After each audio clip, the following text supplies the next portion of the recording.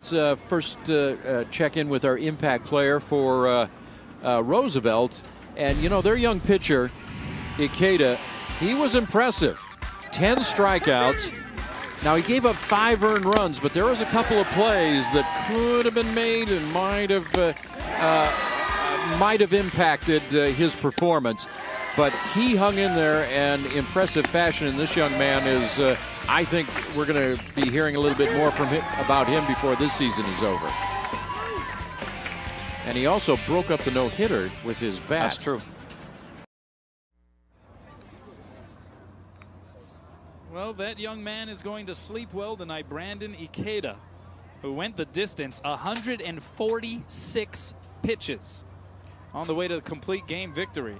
11 strikeouts, 4 walks, 4 wild pitches, 5 walks, I should say, 4 wild pitches, giving up 2 hits and 1 run. But in the end, the Rough Riders come out with the 2-1 victory, and Ikeda having to pitch out of a bases-loaded jam for the second time in the game, and does so successfully. So you look at it, it was a ball game that had a little bit of everything. Some controversy early, some rulings that made you scratch your head a little bit. There was some sloppiness in the field, but in the end, it was a pretty dramatic ball game. Roosevelt coming out on top. You know, 146 pitches worries me a little bit. Why he would be out there for that long? I must be honest about that. But when you look at the inside, I mean, the kid inside was really nails. You know, yeah, he walked a bunch of guys. What did he walked 5 and he struck out 11, got 4 wild pitches.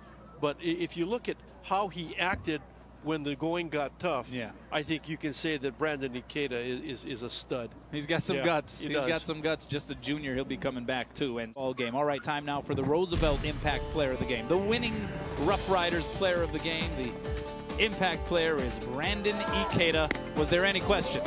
No question at all. Just go back to what we were just talking about a minute ago, and then how he just did very well tonight. 7 innings pitched, a complete game victory, giving up 2 hits, 1 run, 5 walks, 11 strikeouts.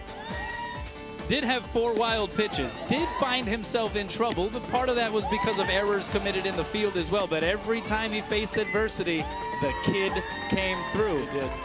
And if you're Matapana, hey, you worked your pitcher like a racehorse here in this particular ball game.